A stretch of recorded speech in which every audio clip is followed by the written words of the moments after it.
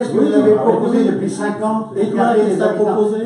Mais attendez, il y a un conseil municipal. Je crois que c'était le conseil qui proposait. Ah oui. Ah oui, mais tu as Qu'est-ce que tu as proposé? Tu as proposé quoi? Et quoi? Pardon? Et quoi, qu'est-ce que tu as proposé? Moi, j'ai suivi l'avis du conseil. Ah, bah c'est facile. J'ai pas suivi l'avis du conseil. Bien bonne ça. Et quand on propose des choses et qu'on est méprisé par le maire, par exemple, l'autre jour. Oh, toi, ça va, le mélanchoniste, méprisant. Vous ne savez dire que ça. Méprisant, méprisant. On a l'impression ici d'être. Mais là, tu viens d'en faire. Non, mais tu viens de l'État. Là, tu viens d'en faire un. Ouais. Rien que dans ta façon de répondre à monsieur Buchet. À monsieur Buchet, oui. Il est pas, là, c'est pas marqué bon, sur son front qu'il est mélanchoniste et il n'a rien à faire ici. Alors que non, mais c'est incroyable ça. Pardon. C'est incroyable le mépris que tu peux avoir pour des gens qui non, mais ont la même quand on voit opinion que monsieur toi. coller des affiches et tout, on ne peut pas être non plus. Voilà. Non, mais c'est important. On n'est pas en carrière directeur. La première chose qu'on demande à un maire, c'est de respecter son conseil municipal et ses conseillers. Point. C'est quelque chose que tu n'as peut-être jamais tout compris. Je sais pas. Alors là, je voudrais finir quand même. C'est un peu bizarre, c'est depuis 10 ans arrête de dire 10 ans, ça fait déjà 3 ans qu'on s'entend plus du tout. Alors, c'est bon. C'est tu ne t'entends plus du tout, que tu as décidé que. Monsieur dit à tout le monde, oui, mais c'est la faute de mon premier adjoint. Eh bien, si tu veux, c'est la faute dis à de ton personne. premier adjoint. C'est vrai. Tu n'arrêtes pas. Bien sûr, c'est vrai. Alors je voudrais finir, moi, parce qu'au dernier conseil municipal, vous avez lancé un truc en disant « Oh, ben toi, avec les Gastounais ». Alors je voudrais quand même revenir là-dessus. C'est que, oui, il y a la DTM quand même qui propose des concours pour la sécurité routière. Et le maire, donc, lui, il passe ça au-dessus de l'épaule. Ben, je trouve pas ça très bien de la part d'un maire. Voilà. On a organisé, par exemple, des journées citoyennes. Monsieur le maire, pas vu, c'est pas investi. On a proposé l'année dernière de créer des jardins partagés. Pas de nouvelles sur ce projet. Et puis de toute façon, là, maintenant, ça ne sera plus. Hein, vu les conditions actuelles d'entente dans le conseil municipal, ça ne peut pas marcher, c'est pas possible. Et il y a d'autres choses aussi à faire, mais actuellement, c'est impossible de le faire. Actuellement, les habitants. Alors l'histoire du cimetière, journée citoyenne, je m'en suis occupé parce qu'on a décidé que ça avait bien marché. On a même été pour monter une cabane pour mettre des outils de jardin. Et ça en est où? Je suis allé voir avec Jean-Yves. On a vu qu'il y avait déjà un local tout prêt, tout fait, avec la porte qui fermait à clé, même dans le fond. Mais il y a déjà un moment de ça. Non, il y a eu d'autres propositions de fait qui n'ont jamais été mises en œuvre. Donc voilà. Alors, bon, les Gastounais, c'est tout comme c'est des Gastounais, c'est pas ça qui fera aussi beaucoup. Non, bien sûr. Les enfants, ils n'ont pas besoin de savoir que la sécurité routière, c'est important. Ça, les enfants. On va passer au point 4, donc les tarifs de. Non, moi je veux revenir sur quand même la réunion de la semaine dernière qui n'a pas eu lieu, le lundi. Alors, je suis quand même extrêmement surpris d'avoir une note de synthèse où il n'y a rien de bon. Le lundi matin. Lundi matin, il y avait 2 présents. C'est quoi? Non, mais peu importe. C'est quoi l'explication? Pourquoi la note de synthèse, il n'y avait rien écrit? Vous n'êtes pas vu, Mais tu pouvais pas le savoir avant. Non, c'est pas ça. Pardon? La note de synthèse, elle avait prête. Le moment de. Allez voir. Faut que tu travailles un peu parce que les Rochefort-en-Terre. C'est pas à moi de. Les Rochefort-en-Terre, ils payent ton indemnité tous les mois. En retour, ils ont le droit que le maire il fournisse un certain travail.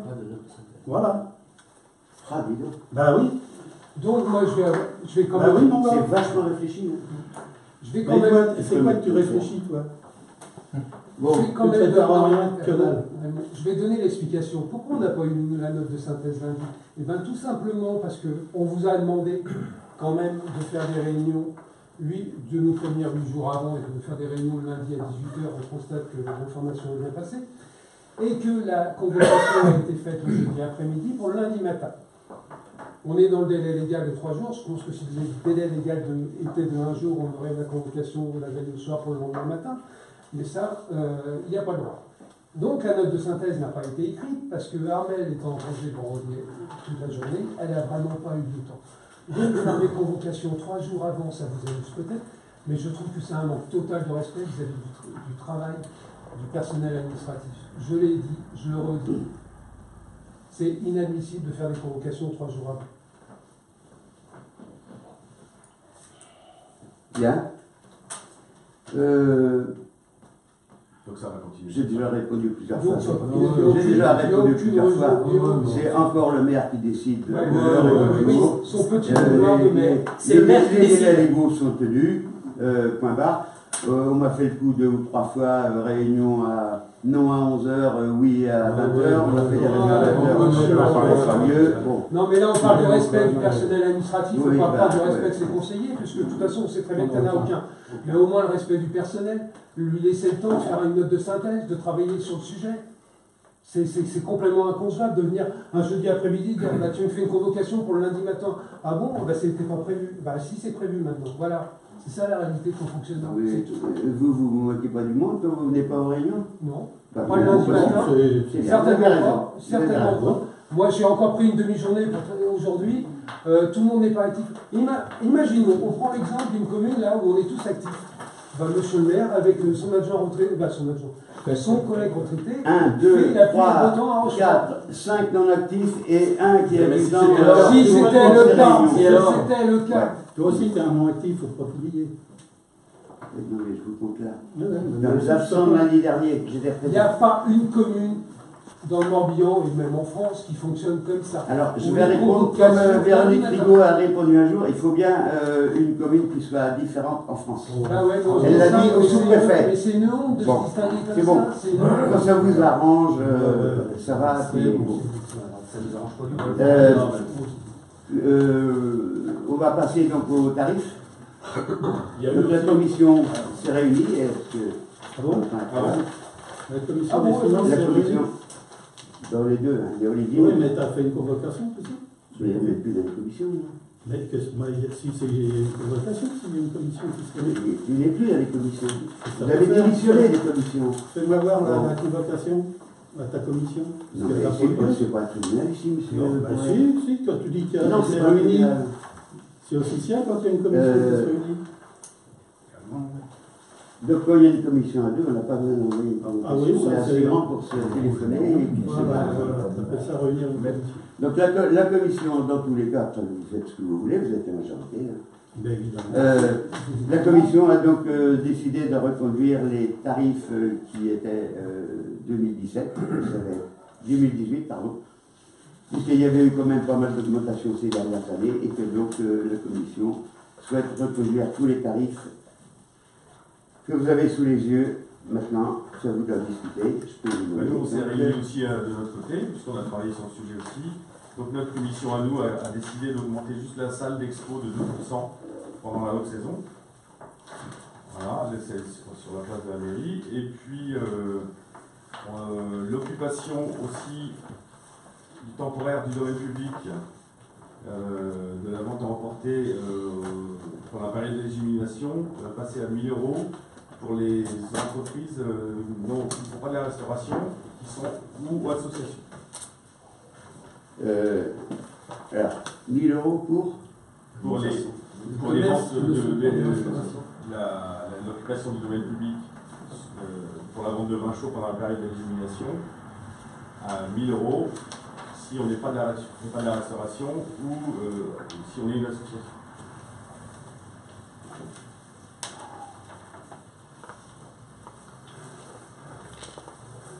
Voilà, sinon,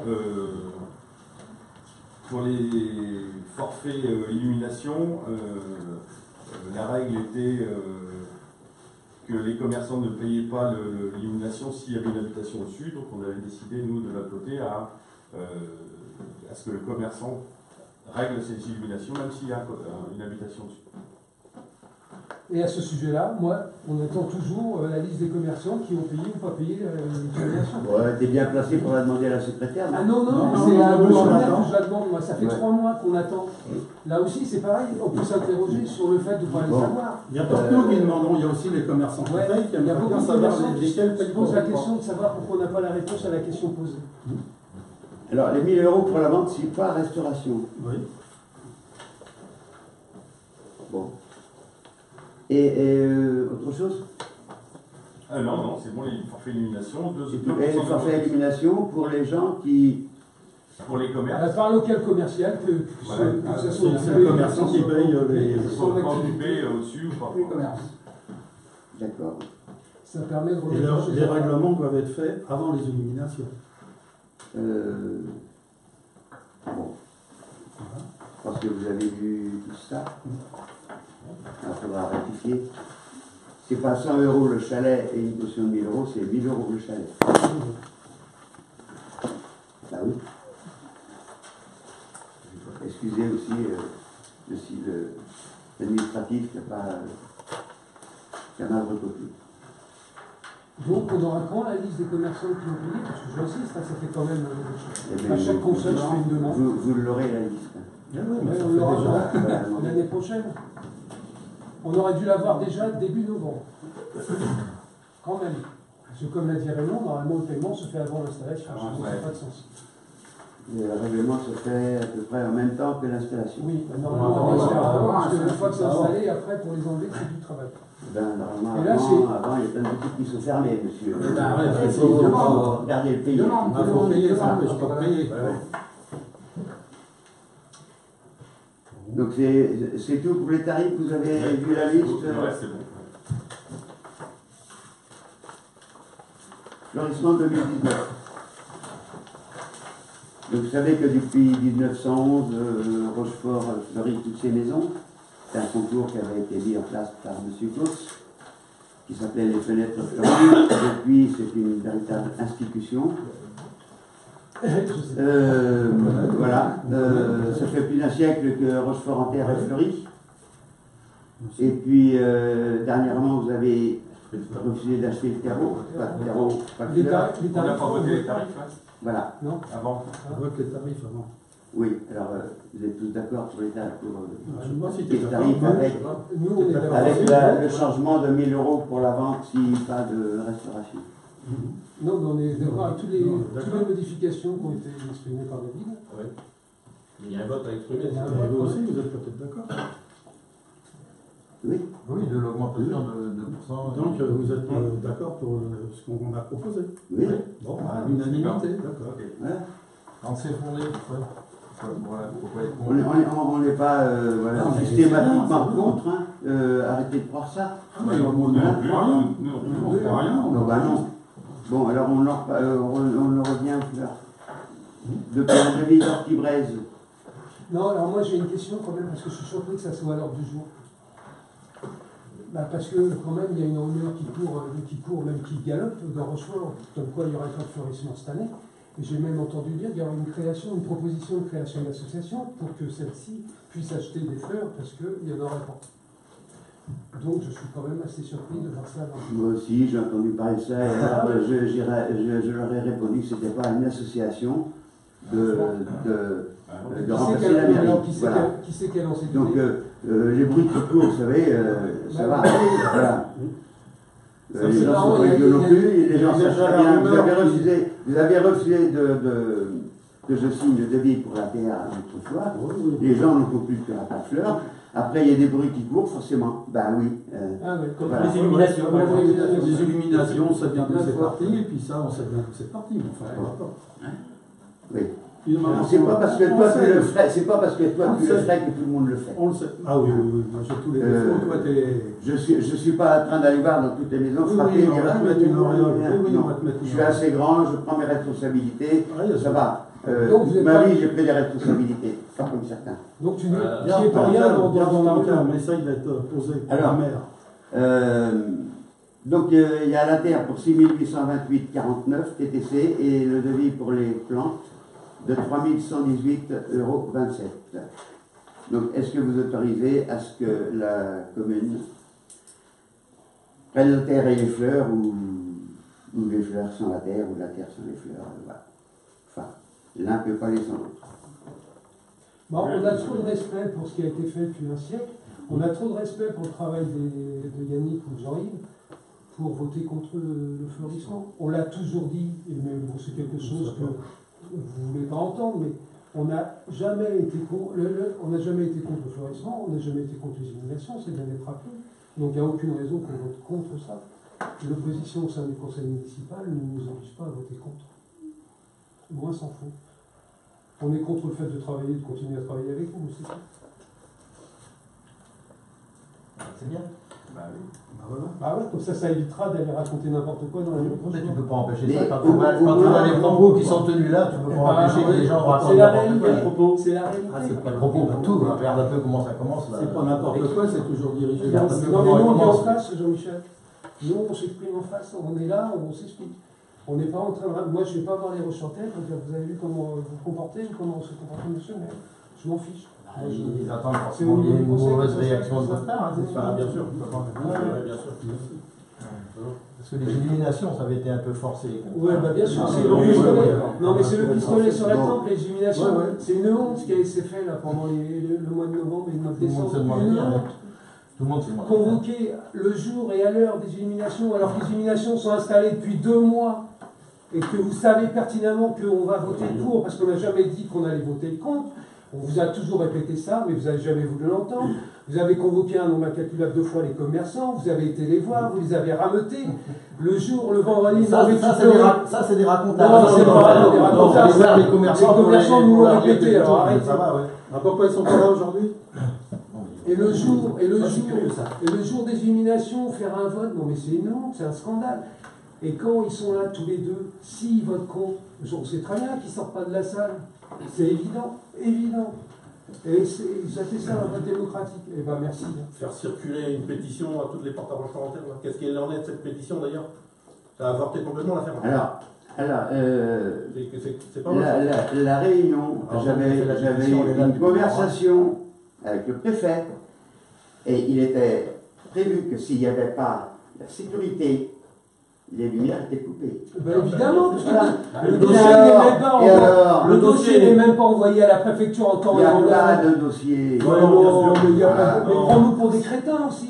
Eh ben oui, Bah oui. si tu veux. Mais oui. Si tu veux. Alors qu'il y a un dossier grand Il y a rassemblement pas- qui doit être constitué, il y a une sécurité Ça qui n'est doit pas un grand rassemblement. Non, mais Voilà. mais peu Ah, importe le terme. Arrêtez, ça fait des années que je Peu me défends importe avec le ça. terme, la préfecture a bien besoin de Oui, savoir. mais la sécurité est nécessaire, mais on n'est pas dans les grands rassemblements. Bien Je sûr le dis à que si. la préfecture depuis 4 ans, Bah, à peu près. C'est toi qui leur dis, Que- mais eux, ils nous disent le contraire. Ouais. Oui, Voilà. mais ils ne savent pas Mais comment toi, faire. tu- Parce qu'on n'est pas un grand rassemblement. c'est toi Il n'y a qui- pas un organisateur Ah. de manifestation, monsieur. Non, c'est toi qui Ah oui, leur dis. bah, mais il faut le dire, Non, mais la le prix préfecture- du grand rassemblement. Et la préfecture- Combien il y a de personnes debout, combien il y a de personnes assises, combien il y a de gradins, T'es plus savant que etc.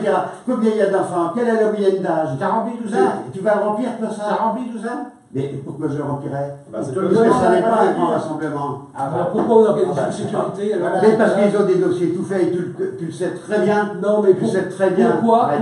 pourquoi le dossier n'est pas rempli en temps et en heure? Pourquoi il y a une sécurité si on n'est pas grand rassemblement? Parce que Je ne comprends même pas.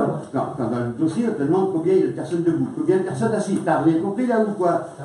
Combien de personnes debout, moyenne d'âge, Non, est-ce je qu'il y a des parle- enfants, Moi, est-ce je qu'il y a parle combien pas de de femmes, ce combien dossier. d'hommes? Je parle du On dossier. n'est pas aux vieilles charrues Je ou parle un pas de grand ce rassemblement comme dossier. ça. Mais si on est Ouais, toujours. et toi, ça va, quand on refuse l'entretien des bornes d'incendie, il comme a des jamais chefs de refusé. pompiers, ça va, hein? J'ai jamais Il a refusé. jamais refusé. Non, Non, mais non, jamais ouais, non, on va dire, ouais, arrêtez, Il y a eu un non, je leur regarde, je leur veux pas de tiens. Mais il faut les recommander. Alors, quand on a des sapins dessus, c'est pas la peine de les C'est bon, entretenir. c'est bon, ça Quand va. on n'a pas accès au poteau d'incendie, Ça va. c'est pas la peine de Oui, l'entretenir. oui. Donc Hein? l'abstention, Je veux dire- C'est un sapin. Tu vois ce que je veux dire? T'as compris? Oui, oui, oui. l'abstention n'est pas. De mauvaise foi, non, ça va. C'est Quand ça. on va chercher du terreau dans le terrain, qu'on démolit un mur du château, On en a pas on a besoin. le droit, hein, je suis élu, bah, hein. On n'a pas besoin de. On Ouais, est toujours ouais. en grand rassemblement. C'est bon, c'est bon. On est toujours officiellement en grand rassemblement. Officiellement. Détourne pas trop. Bah non, non, je détourne pas, c'est pourtant. Ouais. Donc, Je suis voisin du parc du château, donc j'ai le droit de rentrer dans le parc Sûrement, quand oui. je veux, Oh, avec mon tracteur, hop, hop, hop, hop, et il va venir comme... Ne défausse pas, ne défausse pas sur les conneries comme ça. On peut parler d'arriver là. Les On ne peut pas comparer. Non. Ça a été vu avec ton tracteur, t'as le droit de voler du terrain du château. Ça n'est pas. Comment on est possible? On va t'envoyer avec donc pour revenir Non, au mais n'importe Pour quoi. revenir sur le dossier, il n'était pas prêt et c'est pour ça qu'Arine Bon. du vendredi est obligatoire parce qu'évidemment que le préfet ne va pas autoriser. Il ne sait même pas ce qui va être mis en place. Donc il faut arrêter de se moquer du monde. C'est un dossier. Pourquoi les éliminations sont installées 2 mois avant? L'autorisation, le devis qui doit être signé sur la sécurité devrait être fait avant cette installation-là.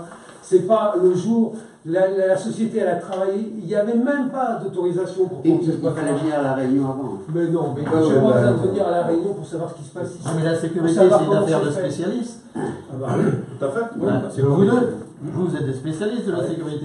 Mais vous tournez les pouces, vous regardez faire. Ils ont démissionné avant. Vous êtes des spécialistes. Je pense que j'ai assez donné. Des Moi, anciens on est dans- pompiers, tout ça. on est tout Michel Launay. Je pense que j'ai assez donné les premières années où j'étais là pour les illuminations. Mais Jean-Michel, si vous n'étiez pas là, ça serait réglé au mois de juin, votre affaire.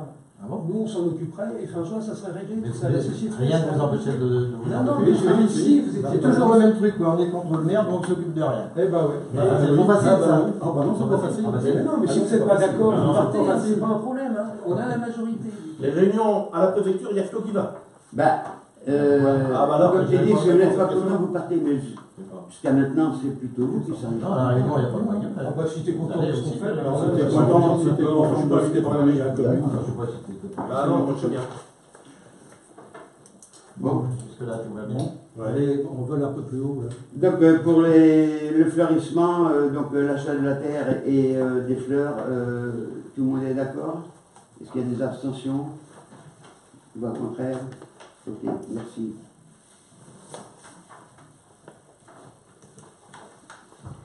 Location de la salle polyvalente. Donc il y a eu différentes demandes de la location de la salle polyvalente qui était intéressée en mairie. Et j'ai besoin de votre autorisation pour donc signer ces contrats. Il y a une demande de location pour les 2, 9 et 23 mars, le 6, 13 et 27 avril, le 23 mai, le 1er juin, le 9 juin, le 27 juillet, le 12 octobre et le 23 novembre. Est-ce que vous êtes d'accord pour que ces gens prennent la salle polyvalente? Pas de problème. Ah, là, si on votait contre, tu dirais quoi là? Que, bah, finalement, on ne peut rien, quoi. C'est ça? Pardon? Si on votait contre tout ça, là. Non, mais je vous remercie. J'attendais la fin. Parce qu'on voit bien que on peut travailler ensemble. Ah non? Mais Non, si non, on on travaille va pas, pas. on est pas. Non, on ne peut pas travailler ensemble. nous, on est- Parce que là, maintenant. Parce que je vous l'ai toujours dit, Non. vous êtes là pour le bien de la commune. Non. Je vous en remercie Non. d'être là au moins Oui, mais pas toi. intelligemment. Mais pas toi. travailler pour C'est la pas la commune. peine de nous dire merci. Pas toi, parce que si on vote Ouais, je dis pas contre. merci. Si on Non, vote bah, dis pas contre. merci, non. Vraiment, si on vote contre ça, si on vote contre le fleurissement, si on vote contre les humiliations, monsieur le maire, il fait quoi? Ben, il reste en place parce que moi, c'est ma place, j'ai été élu, je vais jusqu'au bout de mon mandat. On a écrit au Rochefort-en-Terre que monsieur le maire fracasserait les intérêts de la commune contre le mur de son intérêt. Et bien, c'est le cas. Parce que là, on vote pour, parce que nous, on a compris qu'on ne pouvait pas voter contre tout, parce que c'était pas dans l'intérêt de Rochefort-en-Terre, c'était pas dans l'intérêt des gens qui demandent, c'était pas dans l'intérêt de la commune, parce que là, on va faire perdre des milliers d'euros si on se décide, si on continue à le faire. Bon, d'ailleurs, à ce sujet sur les salles, on n'a jamais voté contre, on s'est toujours abstenu. Mais vous, votre position, elle n'a pas évolué, elle n'a pas changé. Quand je rappelle qu'on vous a demandé des convocations 8 jours avant, quand on a demandé des réunions de conseil à 18h le soir, on constate que ça a été pris en compte, puisqu'on est encore là un lundi matin à 11h30, donc on ne peut pas retravailler ensemble, on ne retravaillera plus ensemble, mais nous, on travaille entre nous pour l'intérêt de la commune, que vous soyez d'accord ou pas, d'ailleurs, mais là-dessus, vous ne pouvez pas être contre. Mais on s'est Mais c'est jamais votre dit qu'on était intérêt. pas d'accord. C'est votre intérêt, c'est votre place, elle est préservée. Oh, ça va, on s'en fout de toute façon. On s'en fout de ton Mais- avis, parce qu'on est mais- majoritaire. Heureusement C'est qu'il ça est qu'il a pas politique, compris. ce qu'on ne parle pas. Donc, Vous ne pouvez surtout pas être contre parce qu'il y aura des élections dans un an et puis il y a quelques-uns qui se représenteront, donc ils peuvent pas être contre tout ça. Ah non, on n'est pas là aujourd'hui. non, C'est mais surtout non, pour mais ça, On sait très bien qu'on peut continuer pendant un an comme ça. Monsieur le maire sera encore là, tu seras encore là, et vous continuerez à dire ah bah oui, mais on n'y peut rien, ils votent contre. Sauf que la démocratie, c'est la majorité, et que normalement, je le redis, ça ne devrait pas être comme ça depuis un an. Voilà, c'est tout. C'est comme ça. Donc on ne sait pas qu'on retravaille Mais ensemble. c'est je qu'on- n'ai jamais été contre la majorité. La preuve, Non, c'est qu'on vote des choses là, ensemble. c'est bon. C'est pas- Alors vous êtes d'accord pour l'allocation de la salle? Je vous remercie.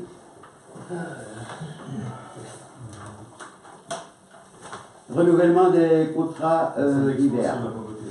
Location de la salle d'exposition. On n'a pas voté. Bon alors, qui est contre? Qui s'abstient? Je vous remercie. On est au renouvellement du contrat d'hiver?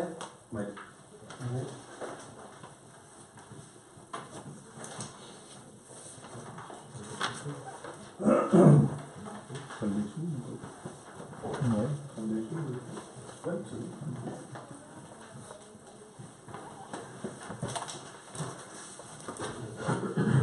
Location de la salle d'exposition.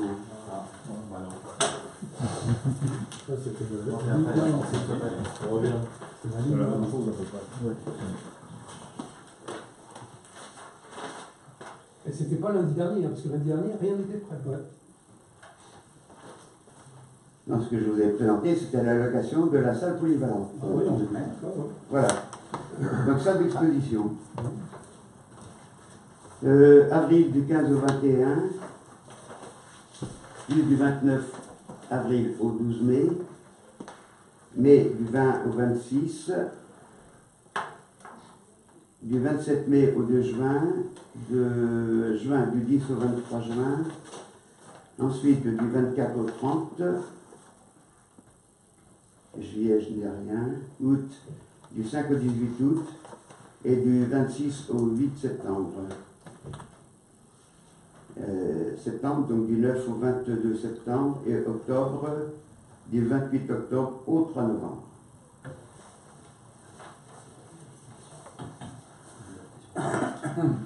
Le tarif, bien sûr, habituel, voilà. Non, tout à l'heure, on a voté pour 2% d'augmentation. 2% d'augmentation, ouais, pour la haute saison. Pour la haute saison. Ah Oui, et dans, oui, bah, le tarif, dans les tarifs, on a oublié de préciser quelque chose, c'est qu'on a le problème tous les ans, donc on va le régler une fois pour toutes là aussi. C'est d'accorder la gratuité aux associations qui demandent la location de la salle, polyvalent, puisque, pas polyvalent, mais la salle du trésor, parce qu'elle est payante, et à chaque fois on se retrouve avec la difficulté, c'est que oui, mais il y a un tarif, donc vous payez le tarif de monde. Donc on a proposé, la vidéo d'en parler, la gratuité de la salle pour les associations qui demanderaient celle-ci, ouais, les associations rochefortaises qui demanderaient la salle du trésor les week-ends ou les semaines où elle n'est pas occupée, où elle n'est pas louée.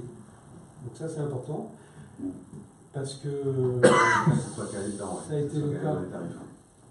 Ça a été le cas pour l'association qui occupe la Poste. Ils ont payé 220 € lors des journées du patrimoine, du moins des journées de l'artisanat l'année dernière, et ça leur a coûté 220 €. Donc nous, on reviendra là-dessus, on remettra ça à l'ordre du jour pour faire une exonération de ces 220 € qui ont été payés. Donc voilà, c'est à noter, on est d'accord, donc nous, la majorité, tout ça, donc ça va être appliqué. Donc gratuité de l'allocation de la salle du trésor pour les associations, à partir du moment où elle est occupée. je ne vois pas l'inconvénient.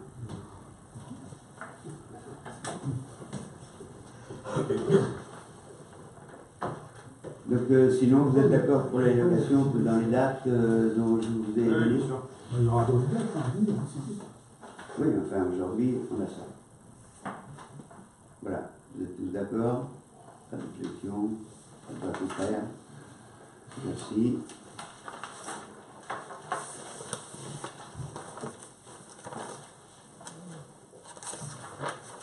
Renouvellement des contrats d'hiver, donc convention d'occupation précaire du garage près de la salle polyvalente. Contrat de location du local de la poterie 14 rue Notre-Dame de la Tronchelle. C'est derrière la poste, de l'ancienne poste. Convention d'occupation précaire de l'ex-bureau de poste. Convention d'occupation précaire de l'ex-billetterie du château. Convention d'occupation précaire de l'étage de l'ex-conciergerie du château. Donc pour le garage près de la salle polyvalente, il y a déjà un loyer de prévu, donc on a voté qu'il était inchangé. Pour le local poterie, il y a un loyer, je crois, d'une centaine d'euros. Pour l'ex-bureau de la Poste, là où il y a les artisans, donc voilà, là on peut en parler. Il n'y a toujours pas de loyer. Ils avaient un an à l'essai, je crois, et ça fait plus d'1 an. Ils ne devaient pas faire de vente, or, c'est une maison d'artisanat qui vend, comme l'ancienne office du tourisme. À l'office du tourisme, on demande 1000 €. Moi, je souhaiterais que demande de discuter quelque chose pour la poste. Non, mais je sais bien. Je sais bien qu'on ne peut pas demander une somme telle qu'on demande. Nous, on propose un loyer de 50 € et sur la convention, on rajoute l'autorisation de la vente. Voilà ce qu'on a proposé, voilà ce qui est dit. Je peux noter. Oui, je voulais quand même rappeler que vous avez quand même parlé de chaos dans Rochefort à cause de ces artisanes, de saleté. On a entendu toutes les horreurs pour leur installation. Là. Une honte pour Rochefort, on a entendu ça plein de fois. Ah si, on l'a entendu. Alors que bon, quand même, ce qu'elles font, c'est qualitatif, c'est plutôt. Je rappelle quand même qu'on a voté à bulletin secret pour une décision comme celle-là. C'est incroyable. Donc voilà, donc après un an, on ne peut pas dire que ce soit le chaos avec ce local et que voilà, on est plutôt fiers d'avoir des artisanes comme ça. Oui, non, mais il y a des bons retours. Hein. Il y a des très bons retours des touristes, de la population, voilà. Donc on est pour pérenniser cet emplacement. Avec un droit de vente. Avec un droit de vente, ça vient de le dire. Sur la convention, il y aura le droit de vente pour un loyer de 50 €. 30 € pour les promouvoir. On vote cas par cas ou à la fin? Non, on peut voter corps par corps. Bon. Le garage, c'était OK. Ouais. Le garage, oui. Le garage, le OK. La Le poste, cas de la poterie, c'est d'accord. Pareil. OK. Et la poste, c'est ce qu'on vient de dire, 50 €. On veut dire l'autorisation. Moi, je trouve que 50 € c'est quand même minimum. Non, ça c'est ton avis, ça Non, mais C'est ce qu'on a décidé, j'ai parlé là. La commission des finances, c'est ce qu'elle Je trouve que c'est par rapport. Bon, je veux bien, c'est pas le même tarif, je ne peux pas demander le même tarif que dans le centre. Mais je trouve quand même que 50 € c'est extrêmement faible. Et moi j'aurais dit au moins 100 €. Voilà. On s'en fiche. Tu as donné ton avis, c'est bon. J'ai le droit de donner mon avis. Oui, ça y est, c'est fait. Voilà. Comme nous, quand Je vous dis, moi je demanderais 200 €. Eh ben, Maintenant, c'est tout. Non mais arrêtez. Le local de poterie qui est beaucoup plus petit, il est à 100 €. Oui, mais que vous soyez d'accord ou pas, on s'en fiche. Oui, non, mais c'est là que ça va pas. Quoi. Si, c'est très bien, si vous n'êtes pas d'accord, partez. Donc je voterai contre les 50 €. Maintenant je mets au bas, qui est pour 50 € donc à la poste. Oui, c'est nous. Qui s'abstient et qui est contre. 1, 2, 3.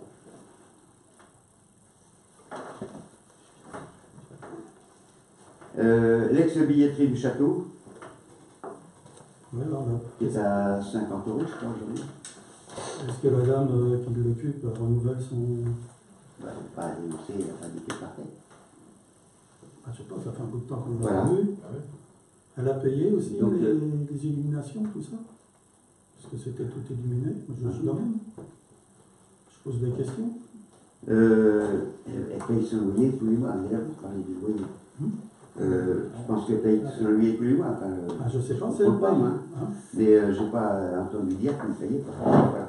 Et t'as entendu Donc, dire que- l'ex-billetterie du château. Elle désire rester là ou pas? Si elle désire rester là, oui. Est-ce qu'elle désire rester là? Il y a un courrier qui dit que. Parce que.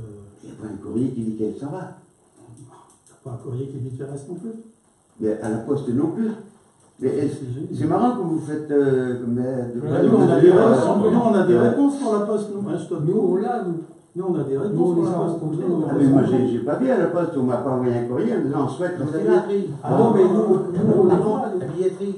On a Non. vu la billetterie. Eh ben, mais la billetterie, là, c'est pareil, c'est comme à la poste. T'as pas de contact. Non, je nous, vois. on a vu les gens de la poste. Oui, ben, moi, j'ai vu aussi Paris au mois de novembre, elle m'a jamais dit qu'elle partait. J'ai pas vu depuis. Bon, mais- Bah, ok.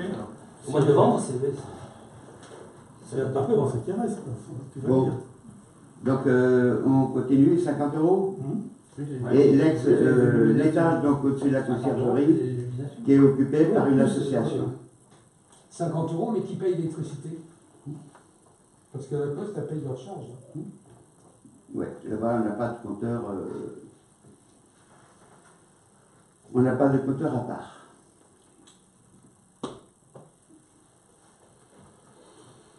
Voilà. Donc, l'électricité, je continue beaucoup. Parce que l'hiver, voilà, elle ne chauffe pas.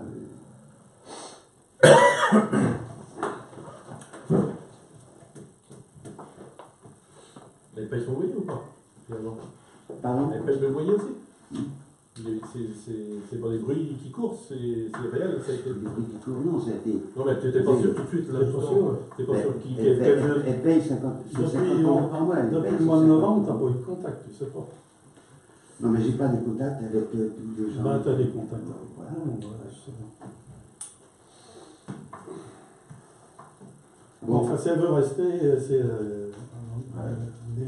Elle peut rester. bon, tout le monde est d'accord pour que on renouvelle.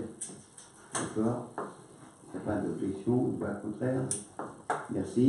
Et l'ex-conciergerie du château qui est occupée par l'association de Rochefort-en-Terre. L'étage, on parle. Hein. Pardon? L'étage, on parle de l'étage. L'étage, oui. Voilà, c'est tout.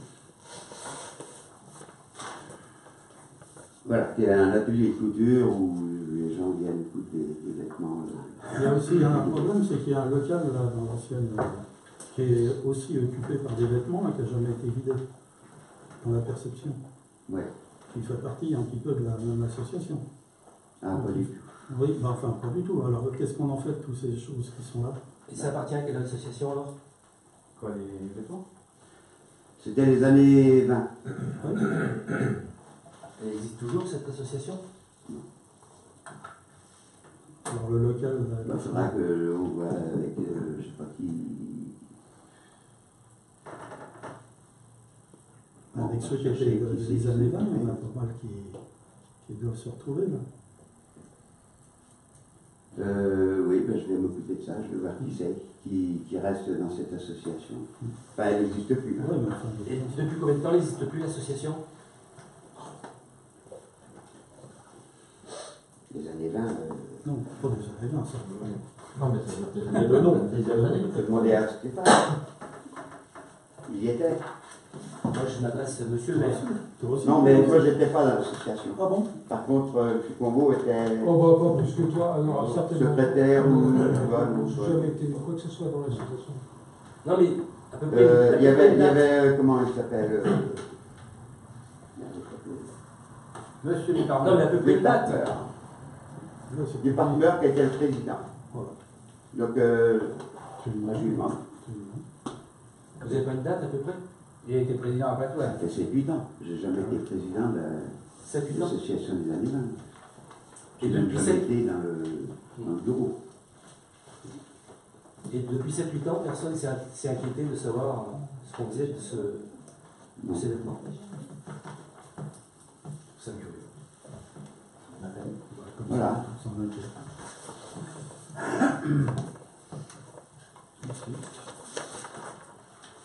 Bon, donc c'est d'accord? Ouais. Merci. Demande de DPU et demande d'alignement, donc des terrains cadastrés, section, donc je vais vous donner tout de suite les adresses. Section AB numéro 319-2, Relève du Château. T'as sauté une mine. Section C'est bon. Mais bon, là.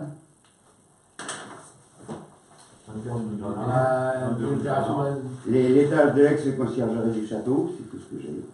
Il demande au début, on a déclaration d'intention d'aliéner, demande d'avis. Faut planter. Oui, terrain cadastré, section AC 144-146, rue de Gralin, section 152, 22 rue de Gralin, section AD 315, 3 rue de la Roche des 3, terrain cadastré AB numéro 324-325, 10 rue des Scourtets, terrain cadastré AB 207, 9 rue Notre-Dame de la Tronchet, terrain cadastré AB 319 de Revivez du Château. Donc, est-ce que on préempte ou pas? Pas de préemption. Merci. Demande d'aliment pour la propriété suivante. Section AB 319 de Revivez du Château. Aliment actuel à maintenir. D'accord, pas d'accord? C'est quoi le problème là exactement? Parce que c'est vendu et est-ce qu'on garde l'aliment ou pas? Voilà, il n'y a pas de problème.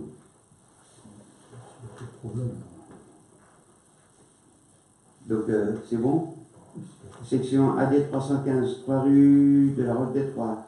Aliment déterminé par le bornage existant ou aliment de la voie au droit de la propriété du bénéficiaire défini par les limites cadastrales. C'est pareil, c'est un terrain vendu, ça. Ah oui, bien sûr. Donc, comme on le fait principalement, le principe c'est dans la limite cadastrale. Ou l'aliment des voies, oui, là, au droit de la propriété. Parce que souvent les gens ont un mur et il y a des fois 50 cm qui viennent sur le trottoir et ça pose des problèmes. Parce que le bornage n'est pas Comme on forcément l'a vu. bon là. Il y a un bornage existant qui n'est pas forcément bon. Ouais, voilà. Comme on l'a vu il n'y a pas très longtemps de Saint-Roch, où le propriétaire était propriétaire d'un bout du trottoir. C'était pas son mur, il y avait de l'autre côté un bout de trottoir sur la rue Saint-Roch. Donc il vaut mieux que ce soit dans l'aliment de la propriété. Vous ne voyez pas d'inconvénient? C'est bon, je vous remercie. Et section AB 207 rue Notre-Dame de la Tronchet. L'aliment actuel à maintenir. C'est une petite maison qui a près de chez Christine et Soulière.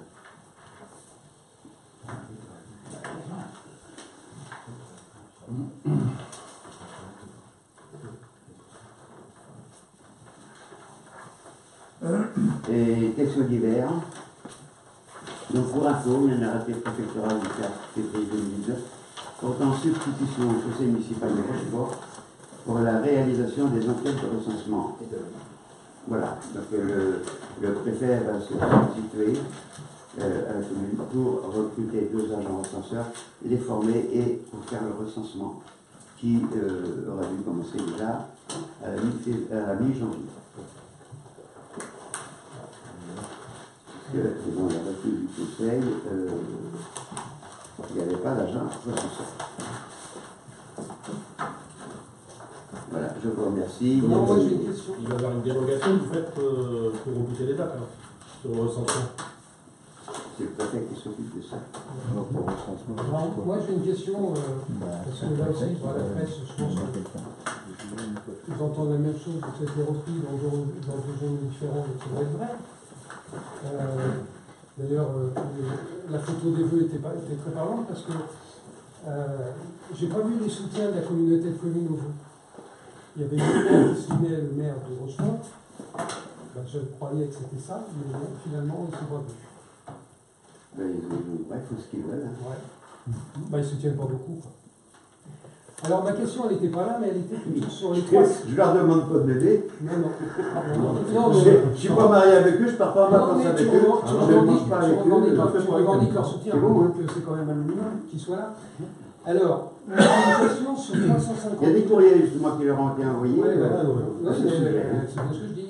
Pas de moi, hein, de gens extérieurs qui ont trouvé bizarre. Et ça ne vous interroge pas, savoir pourquoi ils n'étaient pas là? Bon, c'est bon ça. J'ai toujours, non, on va bien. concernant la communauté, j'ai toujours dit que les vœux des maires, alors ça c'est nouveau, ça fait une douzaine d'années. Les vœux des maires, c'était les vœux à la population, à sa population. C'est pas les vœux de la ville de là-bas, de Molac, ou de plus qu'à deux, ou que chaque maire reste de sa commune. Et c'est très bien. Par contre, que la communauté ne vienne pas, ça, ça fait ça un n'est an rien. qu'ils t'ont pas vu. Ça fait un an qu'ils t'ont pas vu. Pourquoi?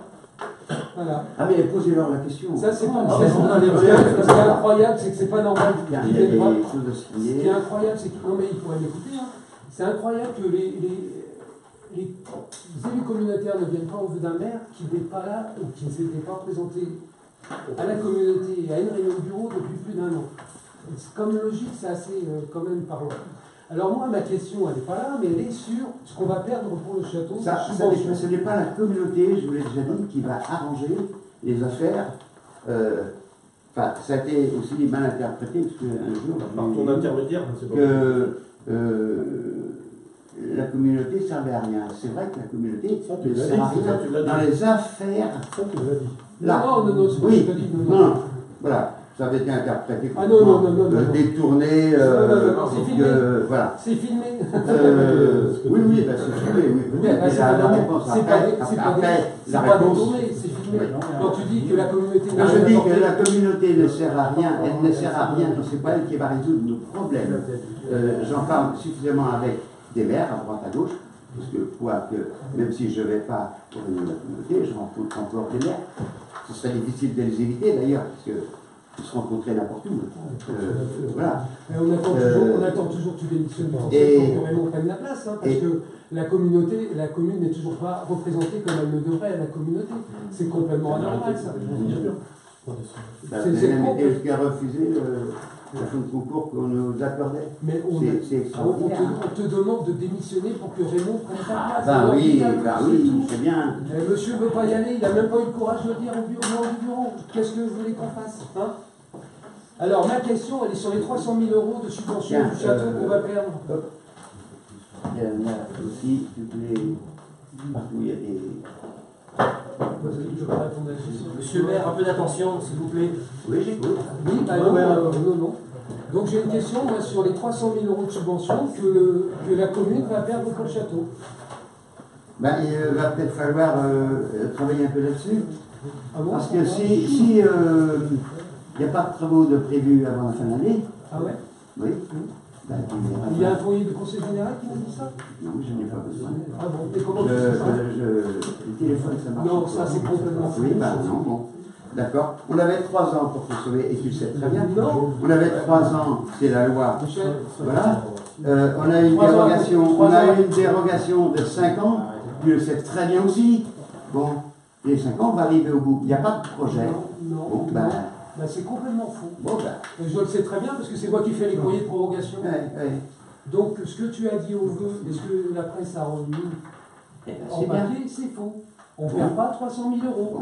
Parce que les travaux, ils sont engagés, ils sont signés, les tranches conditionnelles sont affermies, et on a la prolongation jusqu'en 2022. Eh oui. Et ben 2022, c'est pas fin 2019. Donc dire des conneries pareilles, dire des choses pareilles, c'est encore raconter n'importe quoi. C'est encore faire peur aux Rochefort-en-Terre. Voilà, vous avez vu, à cause de nous, on va perdre 300 000 €. Et ben, monsieur le maire, vous avez encore menti. On va perdre beaucoup plus. J'étais dans le monde. On perd rien du tout. Ah bon? Et la collégiale? Mais la collégiale, on ne perd pas non plus. Hein? Ah ben non, on ne change pas de sujet, là on parle de 300 000 €. Alors je vous sortirai les courriers. Oui, mais tu peux les sortir, je connais les dates de prorogation. Le château, on parle du château, 300 000 €, mais moi à votre place, je pars tout de suite si je perds 300 000 € quand même de subvention. Parce que je me dirais, mais c'est de ma faute si on va perdre 300 000 € parce que ces abrutis en face, ils vont voter contre. Mais en fait, on bloque rien du tout parce qu'on a toujours voté pour le château, et on n'avait même pas besoin de voter pour d'ailleurs, puisque c'est prorogé et les travaux, comme je l'ai dit au mois de juillet l'année dernière, les travaux sont réalisés. Non, les ah bon, il y a quoi après le mois de juin à faire? Mais il y a les tranches conditionnelles. L'affermissement, il est prévu dans le... Pourquoi on avait fait des tranches conditionnelles? Les tranches, on est dans les tranches conditionnelles, mais elles vont être terminées au mois de juin. Alors maintenant, s'il n'y a pas de projet, mais les tranches conditionnelles... Mais la prorogation, pourquoi on fait des demandes de prorogation? C'est parce qu'on sait très bien que les travaux ne vont pas être terminés. On en reparlera. C'est 2022, mais oui, on en parlera. Mais c'est faux de dire que la séance est levée. Oui, mais c'est quand même faux de dire que fin 2019, on perd 300 000 € de subvention. On voit bien la manœuvre pour mettre la colère au Rochefort-en-Terre derrière. Donc en tant qu'adjoint, j'en ai marre, en tant qu'adjoint de la commune, mais pas adjoint du maire, j'en ai marre de lire des âneries pareilles. Mais vraiment. C'est une honte. Et la collégiale, on est toujours en défavorable depuis novembre, il y a plus d'un an. Oui. Oui. Pas mal. Et à l'année, il n'y a plus de subvention. Ça fait, oui, mais ça Mais fait. non, monsieur, pas vrai. Ça il y a fait, pas de conditionnel. non, monsieur, par là-dessus, ça fait un an, ça fait un an que j'en parle. Ça fait un an que j'en parle régulièrement et tu dis, moi je vais monter à la préfecture, ça va se régler. Et là, ça dure depuis un an, passé du mois de novembre. Mais vous avez refusé. Mais pourquoi? Parce qu'il y a des travaux à faire. Ouais. Et alors? Et bien alors, il n'y a plus rien de fait depuis là, maintenant on n'entend plus. Mais c'est toi qui devais régler l'affaire en allant à la préfecture. Tu te déplaçais, l'affaire était réglée. Bah oui, ça fait un an passé.